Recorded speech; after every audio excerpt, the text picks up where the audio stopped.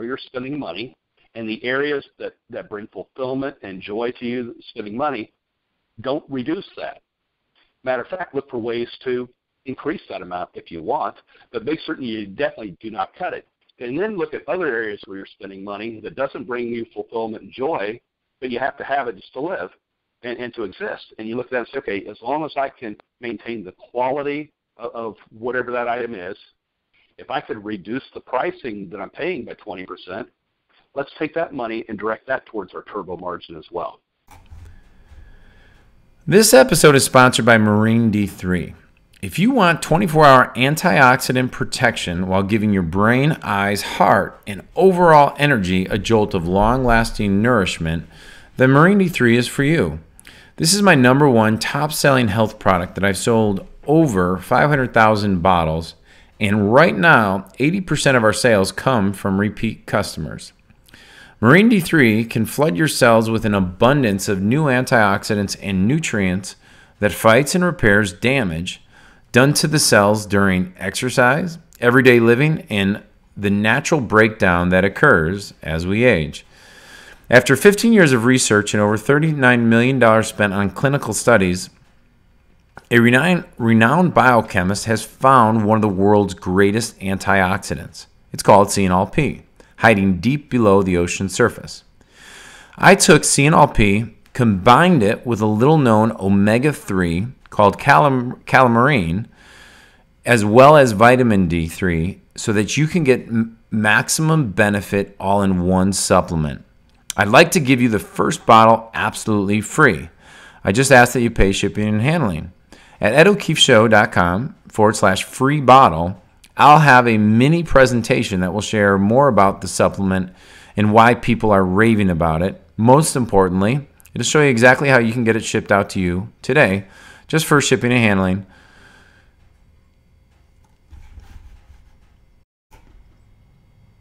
This episode is brought to you by Dormant Forces Insider.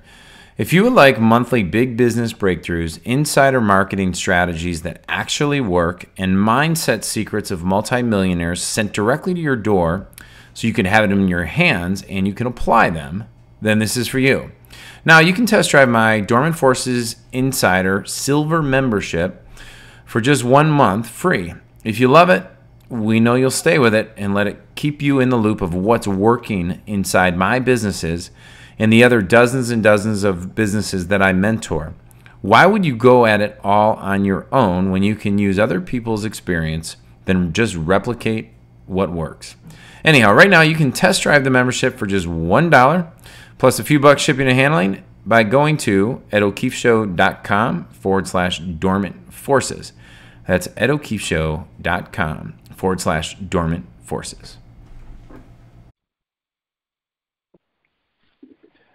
Hey everybody, it's Ed O'Keefe and welcome to the Ed O'Keefe Show. Today I am so thrilled to have one of my good friends, longtime mentors, and consistently one of my longtime mentors in business, in finances and in money, and just being an overall awesome guy, Mr. Randy Davis.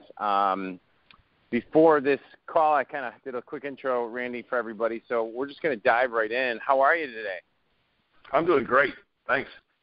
Thanks for the kind words. Well, thanks for taking your time. I know you're busy. I did a small intro before we jumped on. Do you mind giving everyone kind of a quick background on who you are and how you would best describe yourself and introduce yourself to the world? Yeah. Okay. Well, this is definitely impromptu. I would describe myself as an accidental serial entrepreneur.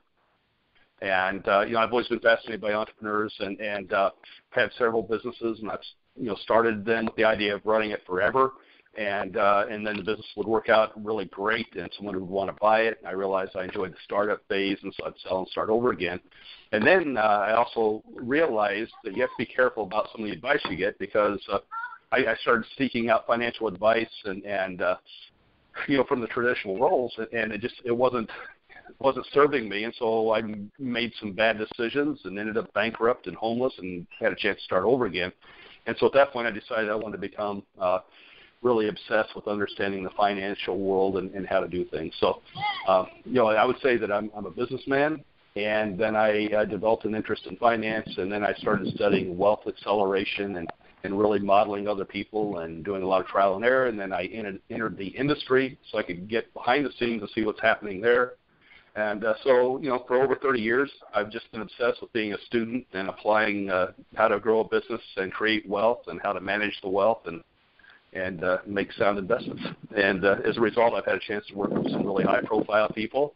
A lot of I think several of the people I've worked with, everyone on this podcast would recognize them, and I've learned right along with helping them. So.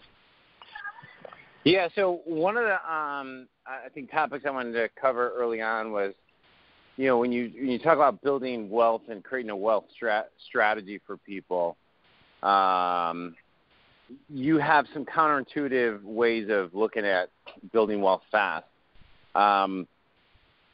Most of the people listening to this podcast are either going to be entrepreneurs or people aspiring to be entrepreneurs. And quite frankly, today, in this time of life, I think there's never been a better opportunity to be in control of your own ability to make money and build wealth. In fact, even if you work with someone else, you're still an entrepreneur nowadays, in my opinion. Let's go through. Do you mind giving everybody kind of an overview of your thought process on what is most important first, most important second, and what you like to see people focusing on to build cash and then to build wealth? Okay, sure.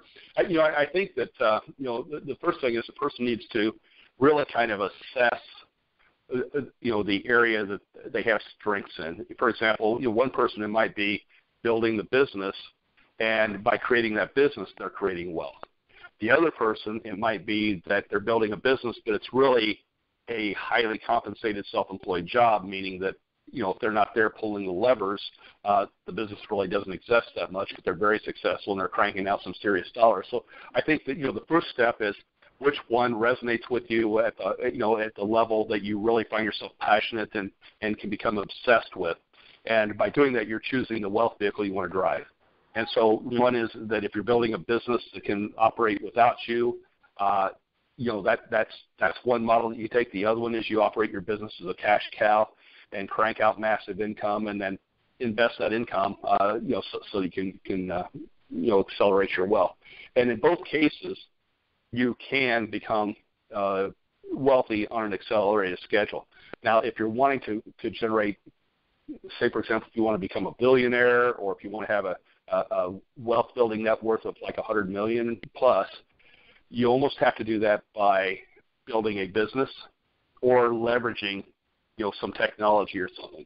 If you're wanting like 10 million or less, then you can do it by building a business, or you can do it by generating massive income through your business and then investing that money. So that would be the first thing I would suggest, is to get clear on what path you want. And I think most people are better served, and again, unless they're trying to hit the $100 million mark, I think most people, it's an easier path to follow to become a highly compensated self-employed business owner and just crank out that cash and then invest that cash in the appropriate place so that it works as hard for you as you've worked for your money. That would be the first step.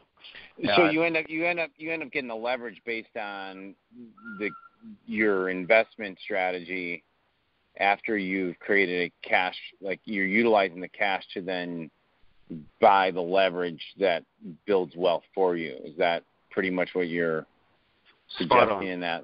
Yeah. Yes. And I didn't want to skip over. Let's go. So when you identify like I call it finding your superpower, because I think you helped me a lot with this when I was in my early 20s, trying to, I thought I was so dysfunctional in so many ways, which I am.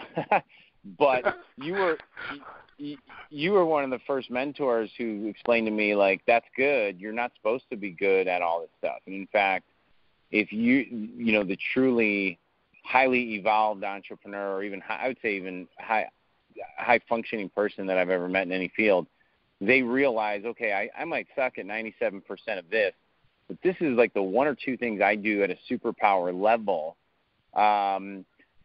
How do you recommend people go? Like, what's your process or suggestions on going about finding that superpower and then applying it to a business or a wealth strategy?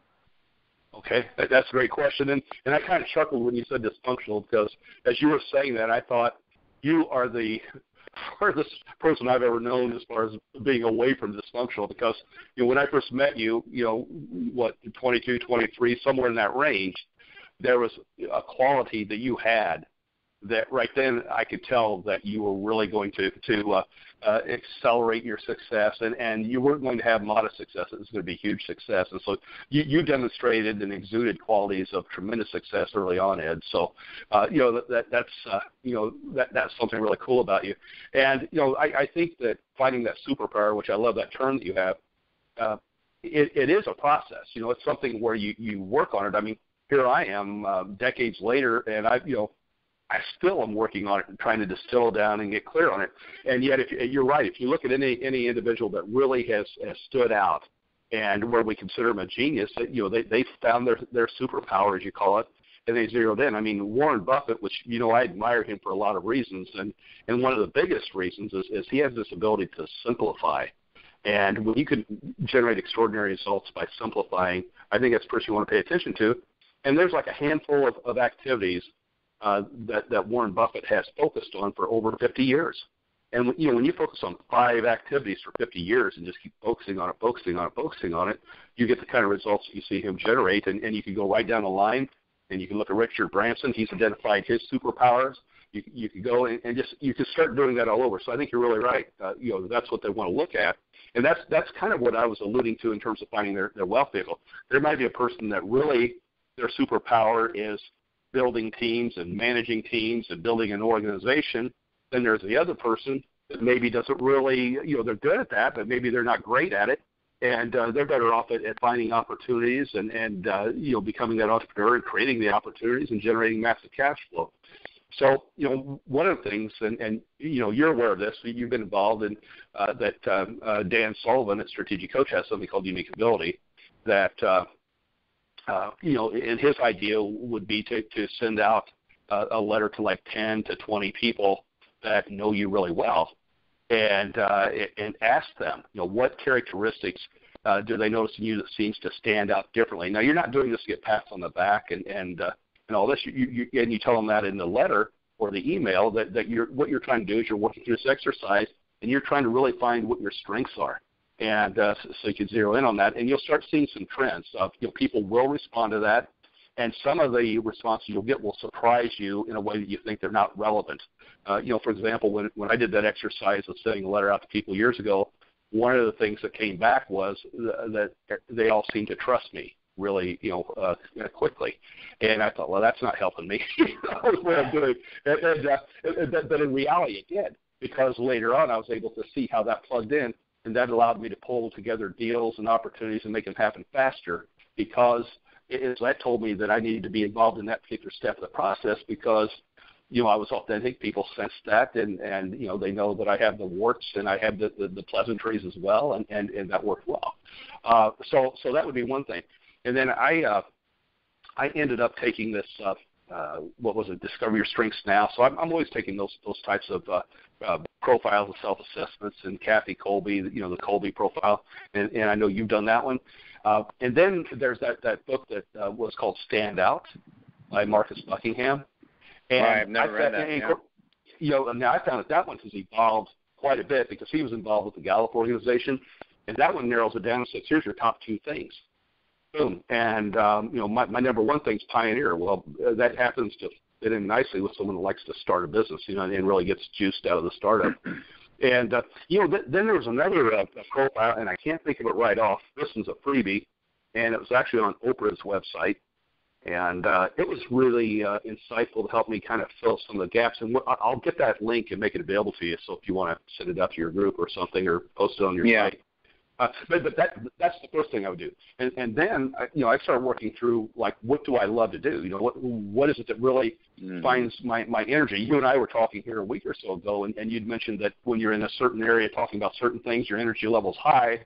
And then individuals that know you really well notice that when you go into this other area that you're still, people would still consider you a genius at it, your energy level drops. So start paying attention to your energy level when you're doing different things and finding where the real joy and the passion and the juice comes from. And so a lot of it comes back to being self-aware and just starting to pay attention along with those other tools, and you'll start developing that. Yeah, and don't you think that, because I've never heard Dan talk about this or Kathy Colby talk about it, but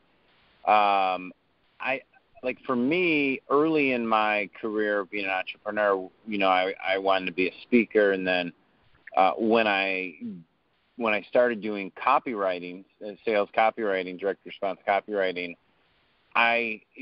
my value system required that I became very, very good at it, and I was good at it.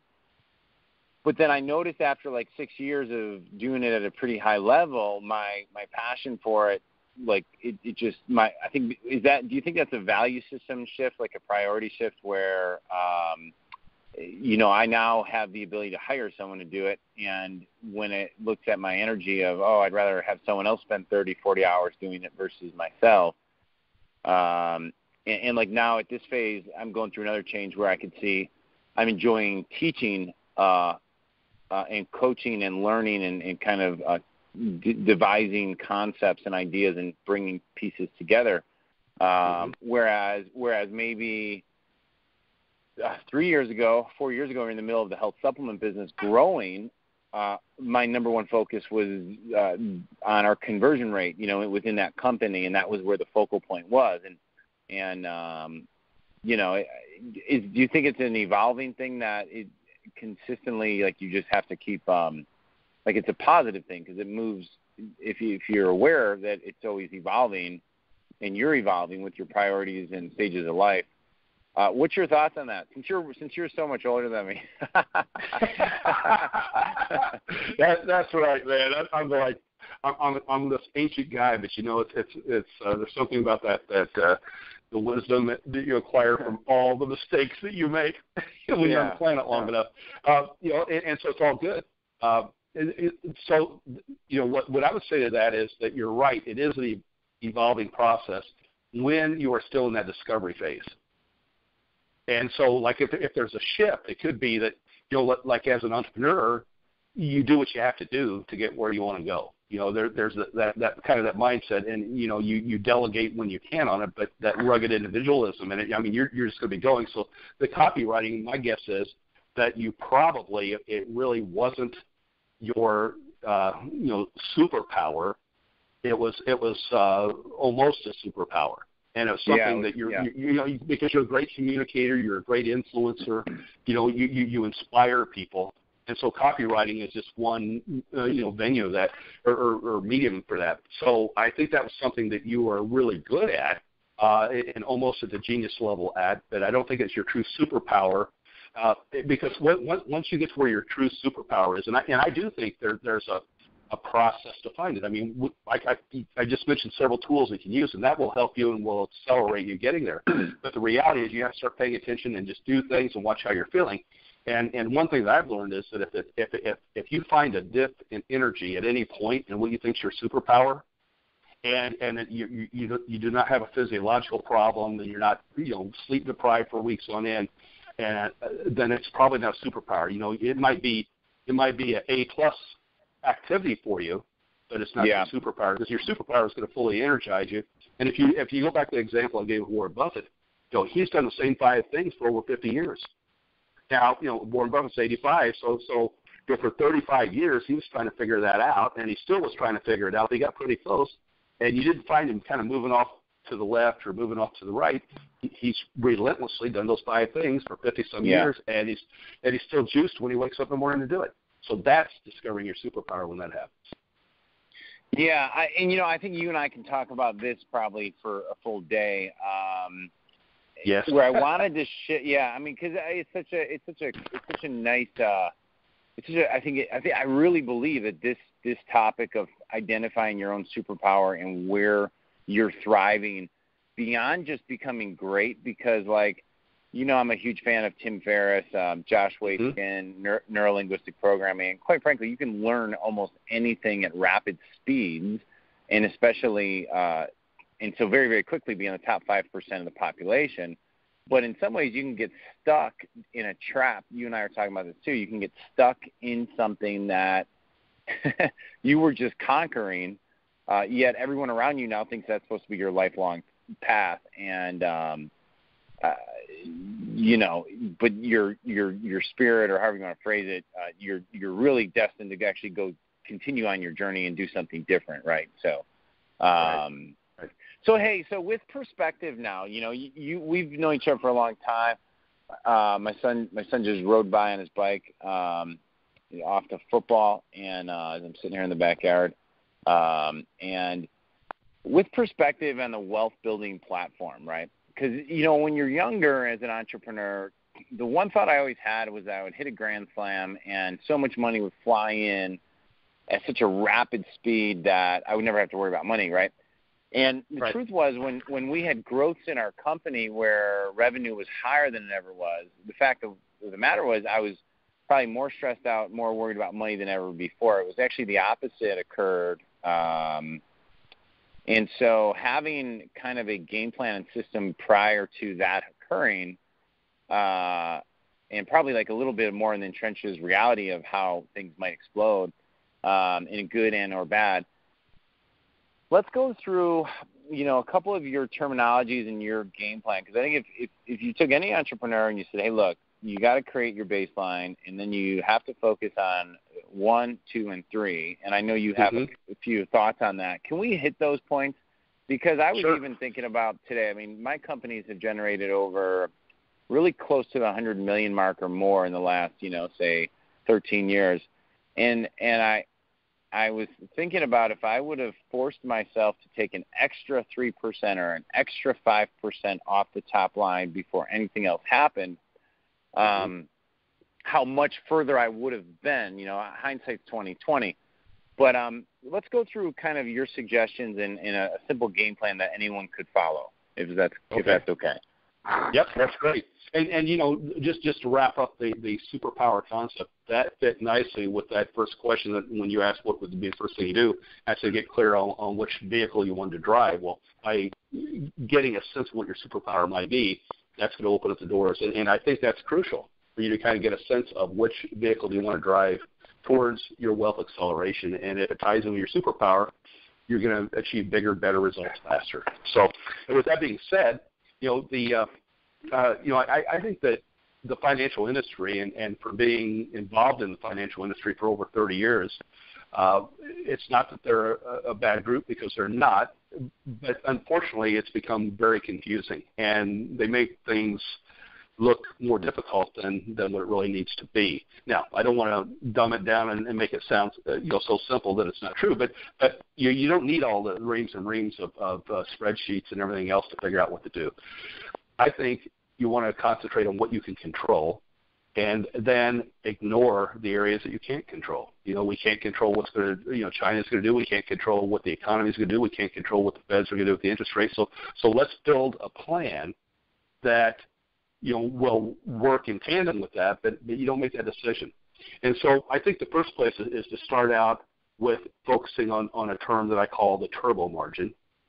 Now, we can actually back up before the turbo margin, and you alluded to it, Ed, the baseline. I like for people to start out knowing where they're at. I love the outdoors. I spent a lot of time in the wilderness areas, and one of the things I learned as a Boy Scout is if you ever become lost, the first thing you do is stop, sit down, and try to figure out where you're at. You just don't keep walking and moving and rambling around. So my first suggestion would be for the listener to stop, sit down, and say, okay, what's our current baseline? And the baseline is the amount of income you have to bring in each month to provide all the financial responsibilities that you have at your current level. And we call that your current baseline. So if you're bringing in a certain amount of money, and that money is taking care of all your personal needs and any other concerns you have or obligations you have, that's your current baseline. And so you want to know what that number is, and that's letting you start to progress forward. Now, if you want to take it a step further, a little bit later, you can turn around and say, okay, what's my desired lifestyle baseline? The lifestyle baseline And that's where you start building in that you want the vacation homes, or you want the home on the lake, and you want to do this, and maybe you want to own your own island, or you want to drive a certain kind of car, or you want to help a certain organization. And that's the dream that you're moving towards. That would then move from your lifestyle to your dream baseline. So the key is just kind of getting an idea of how much money you're bringing in. Then what you want to do in terms of accelerating wealth, and you don't really have to pay a whole lot of attention to the baseline, truly. I mean, it's a good place to start out, but I would focus on the turbo margin. And the turbo margin is a term that I've coined. We used to call it acceleration margin. But the point of the turbo margin is to simplify your life. And if, as an entrepreneur, you could say, my number one objective is to maximize the amount of money each month in my turbo margin. And this is an ongoing process. You just never stop. You keep trying to ratchet that puppy up and just get larger and larger and larger. And so the turbo margin, where does that money come from? Well, we've all heard that old adage of pay yourself first.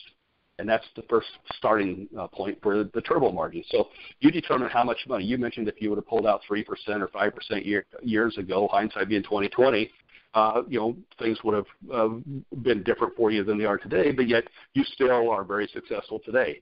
And so you start out with the turbo margin, and you declare a certain percentage, and start right now. Come up with a percentage right now. If you can't set aside 10%, shoot for 5%. If you can't set aside 5%, shoot 1% for 1%. But come up with whatever percentage you can come up with right now. Now, that number is going to change, because that's by focusing on the turbo margin, that's what you do. And you start setting that money aside as a turbo margin. We'll talk about what to do with your turbo margin a little bit later. There's other ways that you can increase your turbo margin. You can look for ways that, like you're paying your income tax. Well, if there are some legitimate legal tax deductions that you can take that you're currently not taking, why not exercise those deductions? Take the money that you've saved that you would have spent unknowingly to Washington, and take it and redirect that into your turbo margin. I was talking with someone from your mastermind group recently, and they've done a great job at setting the entity structure of their business up so that it would minimize the amount of taxes that they had to pay. And that's a smart move. So you could turn around, you could structure your business entities so that you can then, the way you spend money, you can get tax deductions that otherwise you might not be able to get. You can turn around and do things like income shifting, and there's a lot of opportunity that an entrepreneur has. Most entrepreneurs can free up between $30,000 on the low side. And actually there's not a high side, because I haven't hit the high side yet, but I can tell you more often than not, I'll talk to entrepreneurs, and if they're doing like $1 million to $5 million in sales, it's pretty easy to figure out ways for them to save another, if they're paying, say, $100,000 on taxes, they can cut that in half and do it in a very legitimate legal way. So that's another way, income tax reduction. And then at one of your meetings, we talked about power spending. And power spending is a really great concept that will allow you to fund that turbo margin. And the basis of power spending is saying, okay, you have a certain amount of money coming in, you have a certain amount of money that's going out. Let's look at where you're spending money, and the areas that bring fulfillment and joy to you, spending money, don't reduce that. Matter of fact, look for ways to increase that amount if you want, but make certain you definitely do not cut it. And then look at other areas where you're spending money that doesn't bring you fulfillment and joy, but you have to have it just to live and to exist. And you look at that and say, okay, as long as I can maintain the quality of whatever that item is, if I could reduce the pricing that I'm paying by 20%, let's take that money and direct that towards our turbo margin as well. And that's a real powerful tool. So there's a lot. I shared 5 at your workshop, and there's a lot of different ways you can increase that turbo margin. And once you increase the turbo margin, what do you do? Well, some people, in the past, I would recommend that you focus on paying all the debt off first. Now, again, this comes back to knowing yourself. If you're trying to accelerate wealth and you have less than 18 years, if you're wanting to become a multi-millionaire in 10 years or less, you probably, in most cases, will bypass paying off the debt early and just drive your turbo margin towards an ambitious investment program. So that kind of depends on a person. But I can tell you that all things being equal, I would encourage you to pay off debt before investing, and then once you have the debt paid off, drive that money into your investments. Yeah, and that's kind of, isn't that kind of a arguable topic based on A, the individual, and B, like how low interest rates are, like for example right now versus when they're higher, and it is. Yeah, it is. There's a science and the art to it. I mean, some people would argue that there's a time value of money. You're better off to pay off the high interest stuff, and so there is a discussion. And when you look at it comes back to what's the capital cost. I mean, if you can turn around and borrow money for 2 or 3%, and you're earning 20% of your money, well, you're better off to earn the 20%. And so part of it comes, part of it's from a psychological standpoint. And if we go back, like when you and I first met, I, for 90% of the time, would tell people to pay their debt off first. Now, in reality, what I was dealing with, though, I was dealing with individuals that probably had, they had 30 or 40 years before they were going to retire. And if they paid their debt off first and then went after investing, we would find that they'd have 3 to 4 times more money at retirement using that approach than trying to pay off the debt, simultaneously save for an emergency fund, simultaneously set up money for college, simultaneously put money in a retirement account. That's diffusing the energy on it, and by paying off the debt, and then after they pay off the debt, focusing on building a cash reserve, and then after they build a cash reserve, focus on investing long term, they would have 3 to 4 times more money using the exact same dollars when it came to retirement. Now, so many people I'm talking with now, they want to be in that position in 10 years or less. And, I've helped, 196 business owners go from either bankrupt or, pretty much living paycheck to paycheck to becoming multimillionaires in less than 3 years. So it's possible for entrepreneurs to be doing that in 3 to 5 years. But so if you're going to be looking at 10 years or less, then we almost, especially in this environment, we have to sit here and skip over the debt and say, okay, let's focus the turbo margin on getting involved in investments that's going to beat the stock market. Because that's the other problem, is that we've been conditioned to think that, you can't beat the stock market. And the truth is, if you're doing traditional financial investing and you're following the traditional approaches, that's a fairly accurate statement. There's plenty of research organizations, independent research organizations out there that suggest that 86% of the professional money managers out there do not do as well as the S&P 500 or match the market. So, there's a high failure rate there. But then on the other hand, you have 14% that are matching the market on a consistent basis. And then you have people, a lot of people, I mean, I admire Warren Buffett. I've always said that. But there's a lot of unknown individuals that I know that have performed as well as Warren Buffett. There's a reason why they haven't earned as much money. But in terms of their stock selection and the results of their stock selection, comparing it to Berkshire Hathaway, they've done very well. So it is possible to consistently, over a long period of time, beat the stock market, but you can't follow the traditional financial planning approach or the traditional approach that the investment industry suggests. Hey, yeah, go ahead. Sorry, Randy. I wanted to bring something up. I was just going to say, there's a group out of Boston called Dalvar, D-A-L-V-A-R, and this is going back to the 90s. They've been kind of measuring investor performance. There's a difference between investor performance versus investment.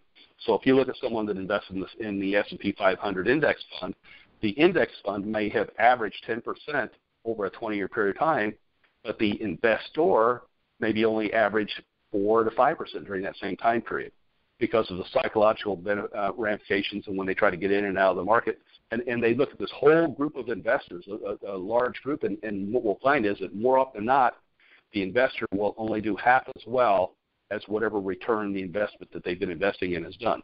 I gave an example that Peter Lynch, he had the Magellan Fund that averaged 27%, and yet people that invested in the Magellan Fund for 20 years earn less than 8%. So there's a difference between what the investment's earning and the investor. So.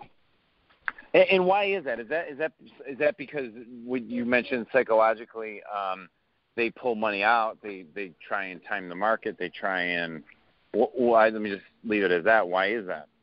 Yeah, and you touched on some key points. One thing, when we look at the index, and you say the index averages 10%, well, that's a hypothetical fund because it's assuming there's not a cost of doing business.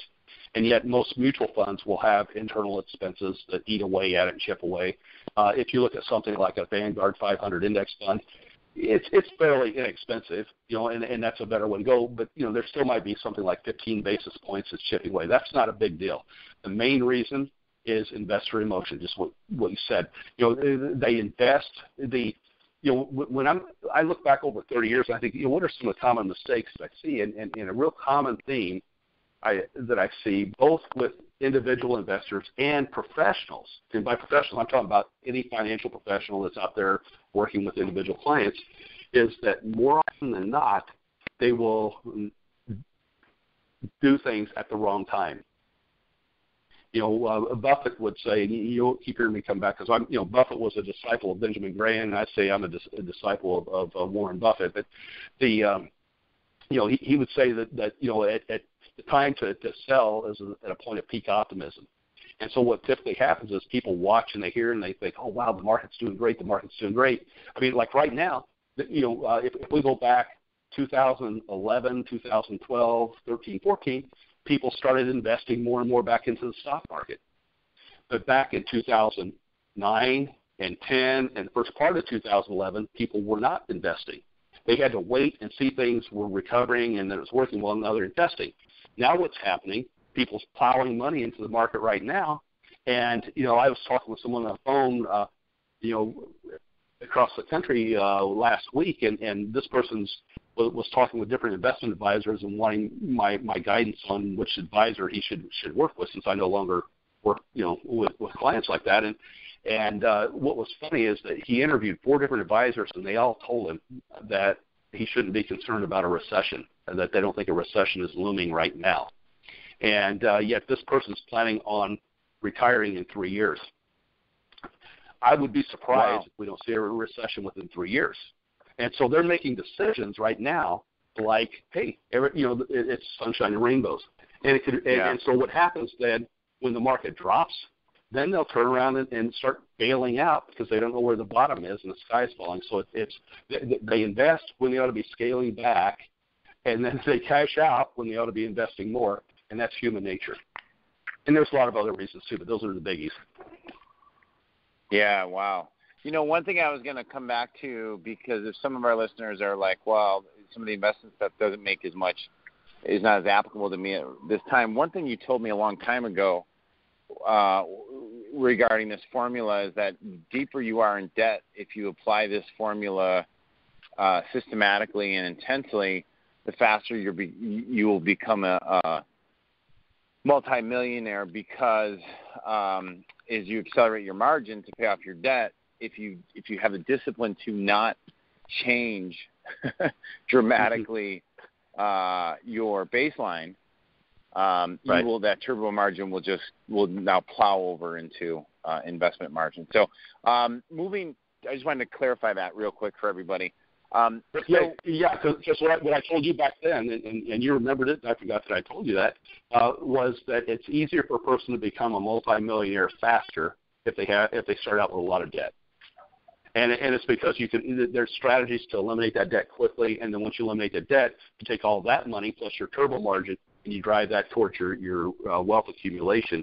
And because that money's already committed, so if we can redirect that money from debt because we paid your debt off, you'll become rich a lot faster and a lot richer. So let's go through some of your your wealth investment strategy, talk about first steps, and what makes some of the things you've done with clients unique. And I do want to leave time because I want to talk about how you've built some really powerful relationships and gotten access to some people that most people can't get access to. I want to kind of pick your brain and grab your strategy from you on that. Okay. And a lot of people talk about money buckets and stuff, and I look back and I think I've been talking about money buckets in one capacity or another probably for 35 years. So there may be overlap with what they've heard elsewhere, but what I look at is let's focus on the turbo margin. And then once we have that turbo margin, the question is, where are you investing that money? And so if we're going to invest it into the market, I look at it that you have your three buckets. Your one bucket would be your cash reserve, and then you have a bucket that's going to be your freedom bucket, and then another bucket's the get rich bucket. And the freedom bucket, the purpose of that is to crank out off of earnings, dividends, and interest and royalties and such, to crank out enough income there to replace your working income. That's what the freedom bucket's for. And the get rich bucket is to allow you to build your wealth faster. And then at certain points, you take money from the get-rich bucket, drive it back into your freedom bucket, so you can just keep building that income, and that's your true passive income bucket. The freedom bucket is. So let me ask you just kind of a specific question on the freedom bucket. How much, if someone has like a baseline lifestyle of $250,000 a year, would they need in their freedom bucket for them to be done, like to just be conceptually done? What's your suggestion there? Yep. My suggestion is that you have now, again, just like what you were talking earlier about, like interest rate stuff, you make decisions. This is a general rule, and there's going to be certain situations where you can adjust from it and slide. But what I would say is that you need to have, for every $40,000 to $50,000 of income that you're wanting, you need to have about $1 million of an asset that's cranking out that income. Now, on Wall Street, they have something that they call the 4% rule, and the 4% rule is this: it's saying that if your investment portfolio is predominantly invested in the stock market, and you draw 4% of the account value out per year, and then you adjust for inflation each year thereafter, that money will last you 30 years. So what they're saying then is you need roughly $1 million for every $40,000 of income, and you draw that money out just for inflation, and in about 30 years you'll be out of money. So back to to answer your question specifically, what I would say is that if you're averaging somewhere, where you're earning a dividend or something of 4%, then you're looking at roughly $4 to $5 million that you would want to have building up. But part of that freedom bucket could consist of, for example, at your mastermind, we shared some different programs that were paying dividends of 5% to 8%. So if that's the case, and if you can find that, then you probably want to have $2.5 to $3 million of an investable asset. But on the other hand, you might end up owning a business, or you might end up owning some kind of a cash machine out there that's spinning off royalties. And if they're spinning off royalties of, like, say, 4% or 5%, that would reduce the amount of investable asset you had to have. But for the group here, I would say that plan on about $1 million of investment for every $40,000 you want of income. So you never found yourself that money. And so that's why you want to have the get rich bucket, because the get rich bucket is going to allow you to explosively generate and create that wealth. Because the purpose of the get rich bucket is to strive for 20% annualized rate of return or more. And Ed, from sharing some stuff with you, that I've had opportunities that I could bring to clients that over a long period of time consistently they were earning 30%, 40%, some that earn 96%. Now, I don't want to make that sound like that's easy, and I don't want to make it sound like pie in the sky. It's not like going out and just picking up coins. Those are rare opportunities, but they exist. And if you look at the stock market, if it's averaged 10% over 70 years, if you invest differently than what most people invest in the stock market, it is possible for you to over a long period of time, and by long period of time, I mean, what I'm talking about there is consistency, to be earning 20% or better. You can earn 20% or better. And if you look at the people that are billionaires, they've been averaging 30, 40, 50% on an annualized basis to get there. So I want to, before we go, I want to go into the rule, the secret rules of investors that most common people have no clue about, which is some of these deals and some of these opportunities that most people don't have something to. What I just wanted to back up one step and say, you could plunge $1 million, $2 million, $3 million, let's say $4 million on that 4% rule to have $200,000 or $250,000 a year. And that question was presupposing you aren't generating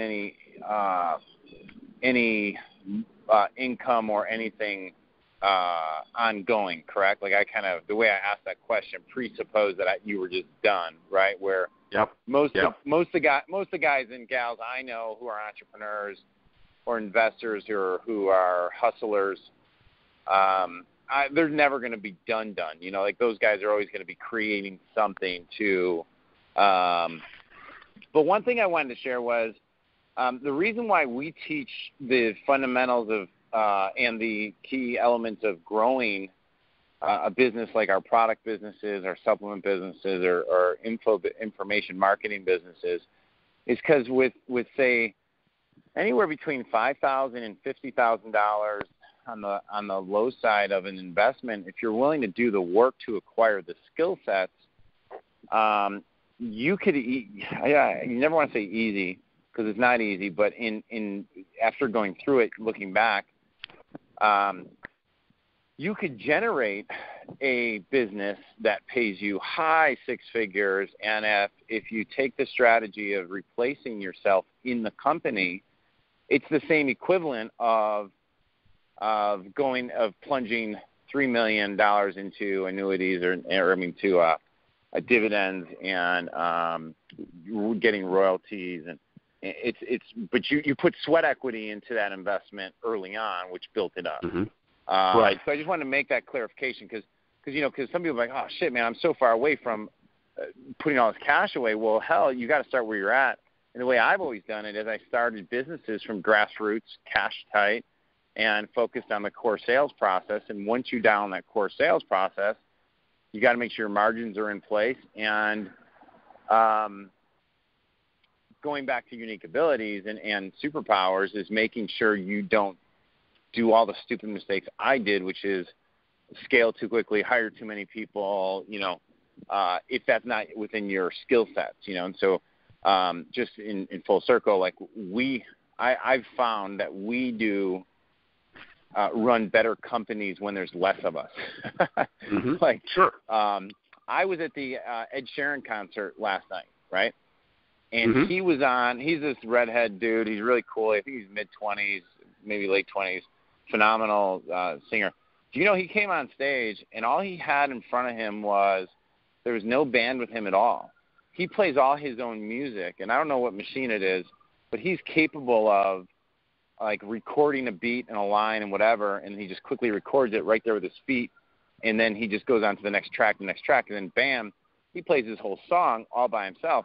And as I was watching him, I was like, that is the new entrepreneur of today, the guy who could fill an arena of, 40,000 people, be 26 years old, and he's sitting there by himself. Now, I know there's backstage stuff going on, but anyhow, that's highly leveraged. That was my point. Yeah. Yeah. Well, you brought up an important point that I think we need to drive, and that is that for the listener, there's not a reason for them to be discouraged by those numbers that I tossed out, because I believe, and when I look at all the different wealth vehicles, and I created a white paper with all the different wealth vehicles, I believe the absolute best wealth vehicle to become financially independent is to build a business. And that's why I started out talking about making the decision of building a business versus building a highly compensated self-employed business. And if I, knowing what I know now, if I was in my 30s starting over again, I would strive to build a business that generated cash, and then I would turn around and say, how can I then take this and also build a business that's going to operate without me?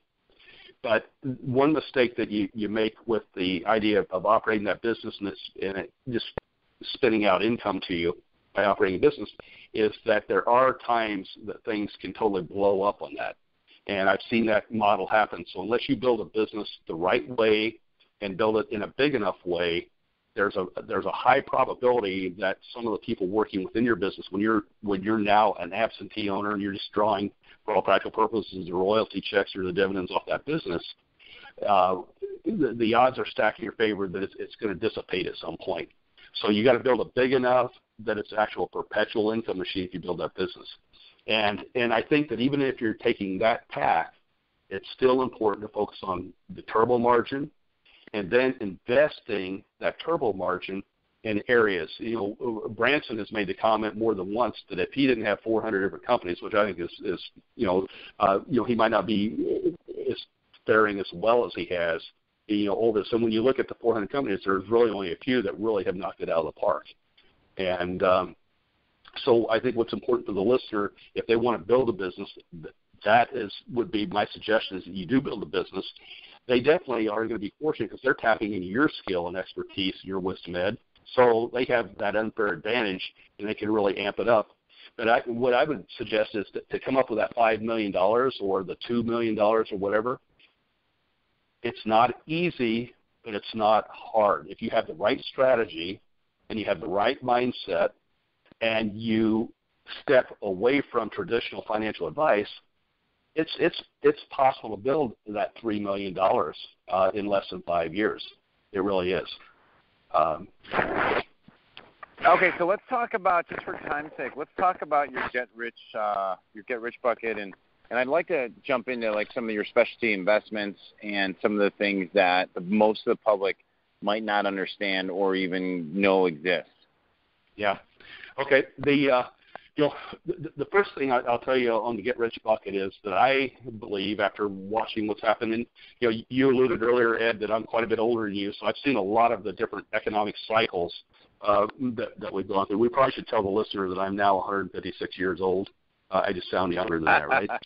And yeah. But what I can say is that I don't believe, from what I've actually observed by being in the trenches and observing what's happened in my life, my client's life, but then other advisors and everybody out there, I don't buy into this asset allocation the way the industry teaches it. And then if you say, well, who's Randy to dispute that? Well, then what I would suggest is you look at, again, Warren Buffett's of the world, and you look at the Peter Lynch's of the world, and you look at the Carl Icahns of the world, and you'll start seeing that none of those guys buy into that same thing. As I've attended some of Warren's conferences and that, he kind of makes fun of the asset allocation model, and so that's just really for professors that's trying to get tenure, So when we talk about specialty investments, I think on the get-rich bucket, number one is to concentrate. Some people say that, I think it was Hunt or Getty used to say, put all your eggs in one basket and watch the basket, but I traced it back, and Andrew Carnegie is the first one I could find, and probably somebody said it before him. And that's really true. Most people they're sold on this idea of diversifying. So the get-rich bucket, the specialty things that most people aren't aware, I would say focus on just a few things. Don't buy or own more than 20 stocks. And if you get to the point where you only own 10 stocks, that's even better if they're the right stocks. And then there's specialty investments out there like the hedge funds. There are some really awesome hedge funds out there. And then there's a whole bunch of other kind of hedge funds. And the other kind of hedge funds are the ones that the average investor can get access to. But the ones that are doing the great job, it's reserved for the people that are of billionaire status and they have large amounts of money. And so, fortunately, with some of the people that I've worked with in the past that were billionaires and not non-billionaires, I was able to introduce them to some of the hedge fund programs that would earn 40% to 60% on an annualized basis. And the hedge fund managers really push hard to get those results on a year-by-year basis. The industry talks about something called relative returns, and a hedge fund manager talks about actual returns. They get paid on the results they get on a year-by-year basis. Now, there are mutual funds out there now that are kind of managing like hedge funds, and my suggestion is stay away from them. There are mutual funds out there that's investing in futures. So, most of the higher net worth people that I've worked with, they will invest in futures. They'll hedge for when the market is going down, and they'll own investments for when the market's really ramping up. I shared with you, there's another one of my colleagues that what he will do is, most people may have heard of something called a real estate investment trust. Instead of going out and buying a real estate investment trust or investing in it like the average investor, he does something where it's the second market. He'll go out and he'll find a real estate investment trust that's not publicly traded on like the New York Stock Exchange, And then he'll look at that and say, okay, part of it has been performing well, part of it's been performing horrible. I'm going to buy this for pennies on the dollar, and I think I can generate this 30% return, but in the event that I can't generate the 30% return, let me buy it a little bit cheaper so I have a margin in there in case I miscalculated. And he will go out and buy real estate investment trusts, tear them apart, repackage them, put them out in the marketplace. And I've been involved in 25 different programs with him, and the worst one averaged 30%, and the best one averaged 96%. That's an annualized basis over like an 8-year period of time. So imagine what your portfolio would do if you had a 96% rate of return each year for 8 years, you know. And, if you average 30%, your money's going to double every 2.4 years. And so that's what I would encourage the investors, that's interested in the call here, is to try to look for opportunities where they can invest and double their money every 2.5 years. And, another investment would be there was a bank on one of the islands, and back when CDs were paying more than they are now, back when the CDs were like 1.5% to 2%, you could get a guaranteed account at this island bank, and it was insured, and it was paying about 8% guaranteed. So those opportunities are available for the really wealthy individuals, and Ed, I'm in the process of trying to pull together a package where we could take average entrepreneur that's wanting to invest, and they don't need to have millions of dollars. They just need to have 6-figure portfolio, 100,000 to 300,000 to 500,000, and we want to make those kind of programs available to them. And awesome. There's one simple program that we have that we look at over the last 20 years. If you'd invested $100,000, I'm just rounding the numbers off. If you'd invested $100,000 in the S&P 500, 20 years later, the S&P, the 100,000 grew to like 600,000. Now that Dow bar that I was talking about earlier, they found that the investors that invested $100,000 during that same time period did right around 4%, or not 4%, 400,000. That's 453,000. And then if you use that focused investment strategy that I talked about, that was $3.2 million that it grew. So the S&P grew at 600,000. This is 3.2, and it's with less risk. But I think I'm probably throwing numbers around too much to be on a podcast. Well, let's. This is all awesome. For time's sake, I just want to make sure I respect your time on this. Let's switch slightly. You've worked with a lot of celebrities. You've you figured out a way to. I don't know what you told me. How did you start getting into working with high-profile people? And then for our listeners, to make it actually relevant, what is maybe one strategy you could share with people that is tangible and valuable for them, so that they, I asked Roland Frazier this on one of my first podcasts. I said, everybody thinks they want to be somewhere else than they are, and they need to know somebody they don't. And there's like this perceptual thing, like you're always climbing the mountain. And yet, then also, I think I have a question that it's a follow-up, so I'll let you answer that first. So, how did you get into working with higher profile celebrities and more influencer people? And then B, what's one valuable strategy that someone who's not in the financial world per se could use to for themselves? Okay. It kind of happened by accident. I think a lot of great things, it's not really accident per se, but when you're doing certain things and you're playing to your superpower, if you talk about it, it just kind of leads you that way if you keep paying attention. So what happened, I as I mentioned, I'm a serial entrepreneur. Started and sold 18 different companies. And the last major company I had turned out to be a wealth management firm, and it was one of the most successful ones in the country. And it became too easy for me. And as an entrepreneur, when you get bored, you either try to figure out a way to create a mess so you have fires to put out, or you figure out how to pursue opportunities. And I had a lot of people relying on me on this company that I built. but yet I was bored. And so to try to put a little bit more excitement into it, I thought, well, just for sport, I think what I'm going to do is approach, and I never built my business because I'm not a typical sales person. I'm kind of like a timid, shy, laid-back kind of a person. So I'm not the kind of guy to get on the phone and making cold calls and that kind of stuff. That's never been my style. But I just really was desperate with the things were just too easy. You know, we were making money, doing a great job for our clients. The business was growing great. It was easy, and I was bored. And so I thought to put a little excitement into it, I'm just going to start. I call it doing it for sport, reaching out to high-profile individuals and seeing if I can't get a face-to-face meeting with them and somehow add value to their life. And that's really how it started.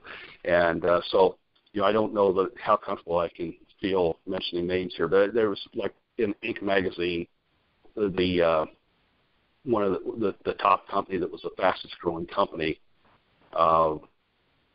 You know, I was found that I was really fascinated by that company, so I tried calling a CEO, and so, you know, it didn't come easy. I had to make a lot of different phone calls, but the first thing that I did was, and I didn't do this strategically, I just did it being who I am. You know, I treated the gatekeepers really nice, and so I would call back at different times, and they would say, "Is this Randy from Illinois?" You know, because I have that little bit of a southern twang, and so whenever I would call this guy, he would not be available. And so one day I call, and I can't remember her name now because it's been years ago, but she says, "Hey, Randy," she says, "he's actually here today." She says, "But I think he's in the restroom." And she said, "If you'll wait for me, if you can wait a few minutes," she said, "I'll go stand by the door, and when he comes out, I'll grab him." And so that's what happens. She stands by the door, and said, I'm going to be in that city in a few weeks. And I thought if I could get this thing set up and maybe meet with him when I'm there. And so that was kind of the start, and that gave me confidence. So, I mean, he was a nice guy. It took me probably, you know, I can't quite remember, it's been a long time, but I'm going to say probably 6 months of following up. And you know, I would be nice and chat up with the assistant that when I'd call, but be sensitive to her time and everything else. And so she became an advocate for me and or an ambassador for me and grabbed him, and we had a conversation, and then he agreed to meet, and that was cool. And so I started doing that. And so I'd have a situation that I would focus on one person, and I would just go after that one person I had an interest in meeting until I either got the meeting or they told me to go away. And then once I had that happen, so I built a list. You know, I came up with a list of individuals that I just thought I would like to have a shot at helping them financially. And so once I had that one done, checked off the list, then I went after another. So then I happened to be at a financial conference, and there was another high-profile celebrity that happened to be a billionaire. And he gave his presentation, and, you know, at the end, they had the microphones kind of like the Oprah early days, Donahue style, and all these financial advisors were asking him questions. Well, one of the things that he did to thwart the group was he said that his banker wanted to introduce him to a financial planner, and he asked the financial planner what his net worth was, but wasn't worth more than $1 billion, then what's he going to teach him? And he did that to kind of shut down all the planners. And so when I got up there, I told him, I said, you know, I understand that your financial net worth is greater than mine, but if it comes to the I can't remember the exact words I used. It was better than what I'm giving right now, but something like, but if we look at the idea, the net worth of the ideas as it relates to strategy, then I think that probably we'll be on par. And I asked him in front of that group, I said, you know, if no one's approached you yet, you know, can I have 10 minutes of your time after your session? And so the first strategy I would tell is make a list of who you'd like to talk to. And the second strategy then is to have the antenna up where you're always looking for that opportunity. I mean, here I was. Now, on the flip side, over 4,000 financial people were in the audience, and I was running the risk of looking like a real idiot and embarrassing myself in front of my peers and colleagues, right? But yeah, I did it, and, you know, it was interesting. Half the group thought it was awesome what I did, and the other half thought it was terrible what I did. And what this person had me do, they had me talk to their attorney. When I went up afterwards, they gave me the name of their personal attorney to call. And when I called the personal attorney, he said, well, you have to understand that this guy's just really a nice guy, and he can't say no. I'm the guy that gets to say no. And I said, well, that's fair enough. And then he proceeded to tell me all the things they had done and why he didn't need my help. And I said, well, it sounds like you've done everything perfect, and I applaud you for that. And he said, well, I wouldn't call it perfect. And I said, well, oh, really? Well, tell me about that. And so then he started explaining to me that they tried for years and years and years to solve this one problem, but they couldn't solve it. And it's more of a philosophical problem, but it had to tie in with money. And I said, well, I can see why that's tough, and I don't really know that I could come up with any ideas, but if by chance I could come up with some potential solutions, you want me to call you, or would you rather me just go away and not bother you anymore? He said, no, he said, if you think you can solve it. And so I think the second thing is that if you're approaching someone, because to approach them, you're not going to be able to approach them with the idea of, hey, I'm a nice guy, why don't you see me? They're busy. You have to find out how you might be able to add value to their life. And that's what I was doing. My vehicle happened to be the financial vehicle. But whatever you're doing, you need to figure out a way to tap into how you can add value to their life. That's very important, because if you can't add value to their life, you shouldn't be wasting their time, right. and they're not going to let you. They're not going to let you do it, right? So in this case, I talked to the attorney, and he planned to shut me down. And I don't know, 6 months or several months later, I come up with some potential ideas, and I called him up, and he said, yeah. He says, come on out, let's talk. And so I go and I have a conversation with him, and they're like blown away. The next thing I know, I'm on a private jet going to Florida to meet this person. And now what happened, I found, is that with the celebrities, and this was a business celebrity, and I've worked with entertainment celebrities, and it's, we've all heard it's a small world. And it really, really is. They talk among themselves. There was another celebrity, actually he was a celebrity CEO, and I got with him through a referral of someone else, and our connection was talking about mountain climbing. So you have to be able to add value to their life, but the other part is find out what their personal passions are, and if there's a way that you can connect with that, that's the other part of the strategy. And as a result of that introduction, there was a guy that owned an oil company that introduced me to this CEO, and those guys were climbing mountains together, and I was a mountain climber, and so we connected. And then off of that CEO, he introduced me to some really famous movie stars. And then from that, I was introduced to the CEO of a top entertainment industry.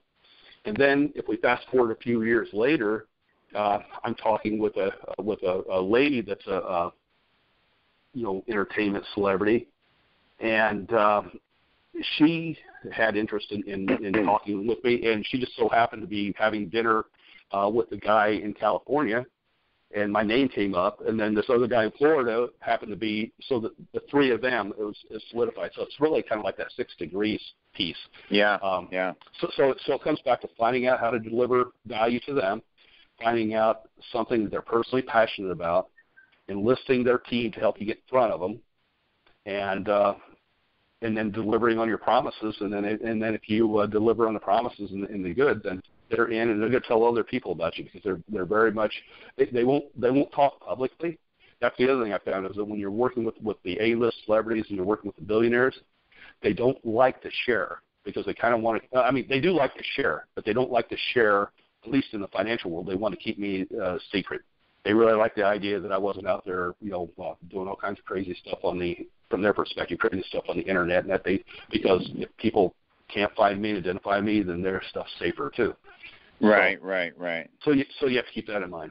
Maybe you have some specific questions, Ed, because you know more of the backstory of and you know the specific individual, so there might be some clarification. I think that was great. I think the one thing that you mentioned that was just superb there was, everybody who is successful or moving towards a goal, they're not sitting around waiting for people to call them so they can spend time on the phone or get more emails. But everybody has a problem or two that they just can't afford mental bandwidth, or like they have those, I'd like to solve this one thing, or I'd like to see this. And like for me right now, I look for hustlers. I look for guys who are 10 years younger than me, and age is not the deal, but guys who had the same attitude I had 12 years ago, where they are willing to run through a brick wall and work all night long to crack a code of something, and so that's kind of like what I'm looking for now when people come to me and they're like, well, hey, I'd like to do this for you. Or no one does that. They always ask for advice or ask for help, which is fine. But that doesn't give them, or they're trying to sell you on a service, which those are all about them strategies, right? So what's I guess what is probably this is probably my last question about celebrities, but what's probably one of the things you didn't expect with working with, and I want to, it's kind of a generalization question, but that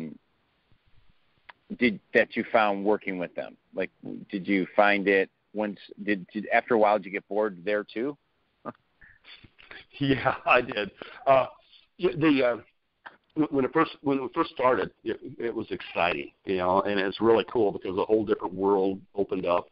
Being able to, walk down the red carpet at the award shows and sit in the same area with the A-listers and then do the after parties with them and as their guest. That was all fun, and so it's like anything, when you're something new like that, and there's the glamorous part stuff, it was exciting. And then what happened was that it takes on a life of its own because, the stuff they have going on is so intense that it takes the fun away from it because you had to, I built my life around being really free, and I had a lot of freedom. And when you get involved working with, now if you're just doing one or two, it's probably not too bad. But when you get involved with like a couple dozen, it really becomes all consuming, and you have to be on call. I mean, I would get calls like at 2 o'clock in the morning. I would get calls at 4 o'clock in the morning. I'd get a call at 11 o'clock in the morning saying, "Hey, can you be at the airport in 45 minutes because we want to pick you up?" So that stuff. Really, really great fun. And then you have, I don't want this to sound negative because it was, it wasn't negative, but it wasn't all sunshine and rainbows either. One of the things that really surprised me on the, dealing with the group as a whole is that you had to have the antenna up for who was really authentic and who was just plastic. Because there are a lot of plastic people surrounding them. They try to keep that insulated. But so many people have their own agenda, but they're trying to masquerade that agenda, and so you never really know the truth of what you're dealing with in many cases. Now, if you're not dealing with financial stuff, that's probably not that big of an issue. And then, for a few of the other people, they hired a significant size support team, and then I was like the orchestrator of it, and I was kind of in charge of everything, including all their other financial advisors and all the other support teams that they had. And so it really took on a life of like starting your own business when you're starting it, and then multiply it like by 10, and that's the amount of stuff. So that's best I can tell you. It's a fun place to go and make connections because of the money. If I wasn't doing money and I was doing things like personal training or supplements or stuff like that, I could probably do name dropping and use them in my marketing material. But with the agreements I had with them, I couldn't do it. So it's not like I received celebrity endorsement that would help me from a business standpoint, whereas a lot of people on this call could probably benefit with celebrity-style endorsements. Right. Well, what's positive today, man, is that you can, with transparency of the internet, just by creating value for people, you can shortcut a lot of the old school marketing of getting celebrities to endorse you or hiring people to do that just simply by being freaking good at what you do and creating that value. So hey, wrapping up here, buddy. I know I'm over time on you. So last question is, what's next for Randy Davis, and how could people get in touch with you if they would like to make a connection? Okay, thanks. Yeah, it's really cool because, as you know, I've been on a kind of sabbatical since 2008 trying to figure out, because I sold my last major business in 2008, and then I've just been kind of playing around saying, okay, I want to do something that contributes and makes a difference, but I had to figure out, to use your term, something that lines up my superpowers. And and if I don't enjoy doing it, I'm not going to do it because it's not about the money. It's about the challenge. I love the money part for the challenge, but so I've spent several years trying to figure out what I want to do, and working through a process. So here's what I came up with, and what I'm about to launch. I think is going to be really cool. It's a program called Society World Class Investors, and it's only for entrepreneurs, and it's for entrepreneurs that, it will, I think, be very useful. Like when they have a program like yours, Ed, that's just incredible in teaching them how to generate the cash and become a cash machine.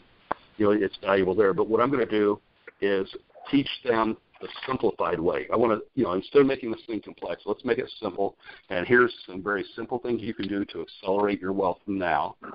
And then once we start accelerating that wealth, I want to open up the doors to the relationships that I had working with the high-profile individuals that we talked about, and bring investment opportunities to this group that they wouldn't be able to get out on their own, because very few people can get access to that. And and again, I'm not a licensed professional. I ended up resigning my licensing, so I'm not acting in the capacity of an advisor or anything. But it's I'm going to teach, I'm going to train, and then I'm going to let them have access to investments that make them aware of those investments and open the doors. And if they want to walk into that door and invest in that area, great.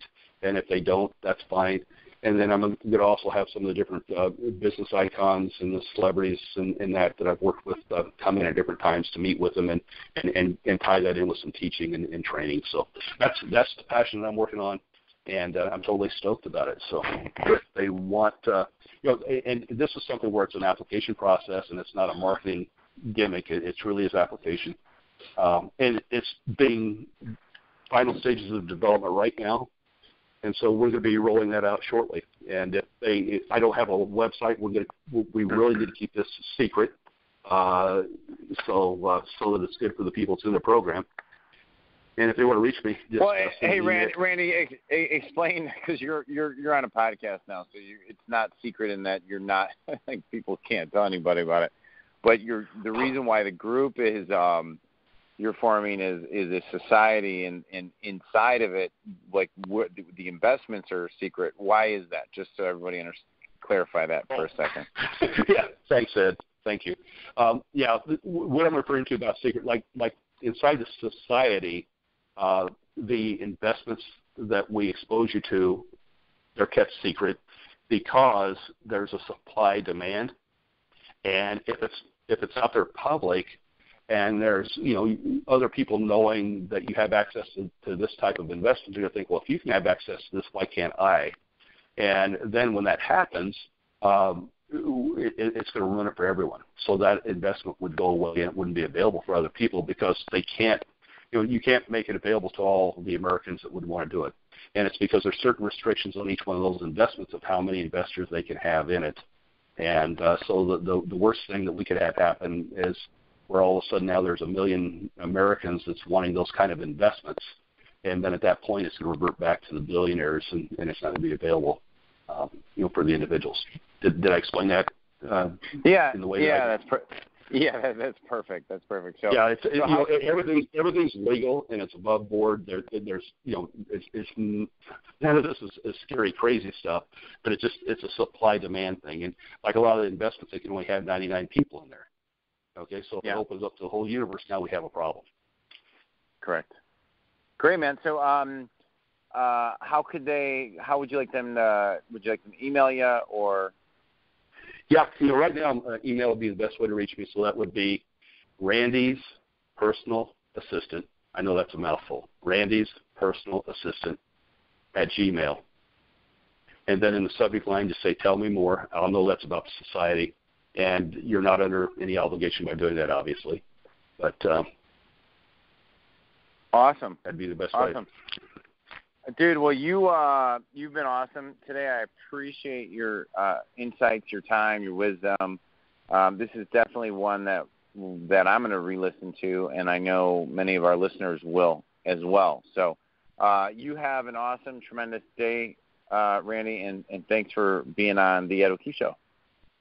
Hey, Ed, thanks for having me. It was great to be with you. And just so your listeners know, I've had a chance to meet a large number of people over the years, and Ed is a true gem and a treasure and a genius, so tap into his brilliance, man, because I am. Ed's kind of role reverse. He talks about me being his mentor, but in other areas, Ed's mentoring me, so I really appreciate and respect Ed. Thanks, Ed.